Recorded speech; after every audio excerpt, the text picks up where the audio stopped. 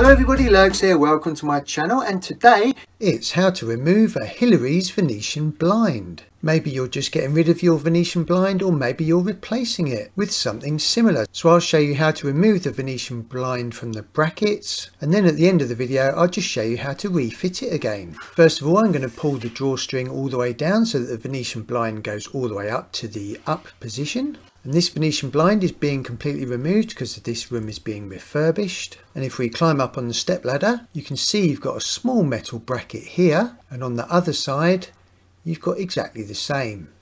Now these are how you actually remove the Venetian blind and how it clips into place. So what you do, take a flat bladed screwdriver and put it underneath this tab, and you're pulling it out towards you, and it should just curl away like that.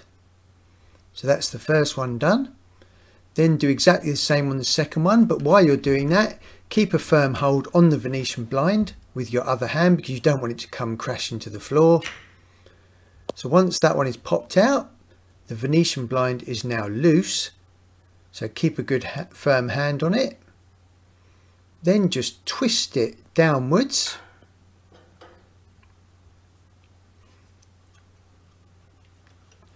Twist it downwards and kind of towards you. And then it should just pop out of the bracket. There we go. The Venetian blind is removed. And this is the bracket which is screwed into the underside of the window frame. So when you're pulling it out, it's basically releasing the Venetian blind on the runners. So when you push it in, that locks it into place. So what we'll do now is we will refit the Venetian blind. You will need two hands for this. Put the outer rim in the first part of the bracket at a slight angle, and then you're twisting it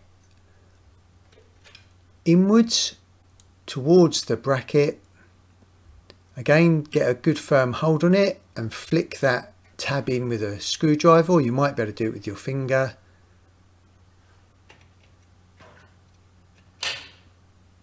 There you go, that is now locked into place. So if you've bought a new Venetian blind which is the same measurements, it's quite easy to replace it. And I'll tell you what, that definitely deserves a lovely cup of tea.